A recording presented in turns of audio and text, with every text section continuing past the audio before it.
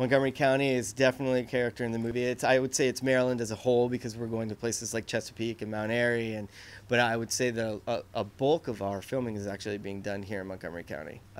Rockville, Gaithersburg, Silver Spring. We are we're everywhere, really. I mean, we're all over Maryland. So in 18 days, I think we're going to something like 30 different places. So and a large chunk of them are here, right here in Montgomery County.